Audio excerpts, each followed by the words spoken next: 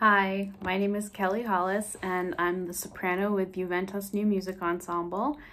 And Julia Scott Carey and I will be performing Goodnight Moon by Eric Whitacre, which takes the text from the classic Margaret Wise Brown children's book, Goodnight Moon. Now, Goodnight Moon is probably like the earliest book I can remember reading or having read to me. It takes you through the ritual of saying goodnight and going to bed. It basically describes this room filled with various inanimate and living beings, and names all of them, and then has you say goodnight one by one to all of them. So it has this sort of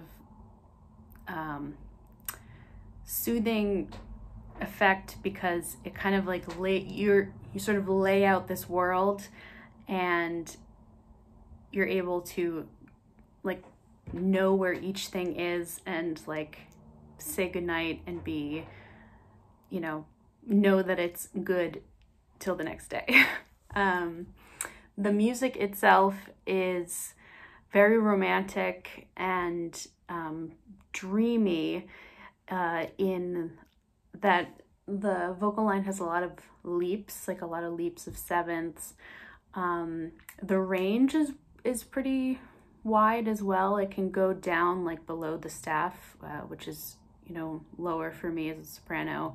But then it can go really high. We have some like high sort of arching passages that are like super dreamy and evocative of like the moon, Goodnight Moon, the moon, which is just sort of like this, otherworldly, truly thing, as a child, that it just sort of captures that sort of mystery, I would say, the music does. Yeah, I think it's a really lovely piece.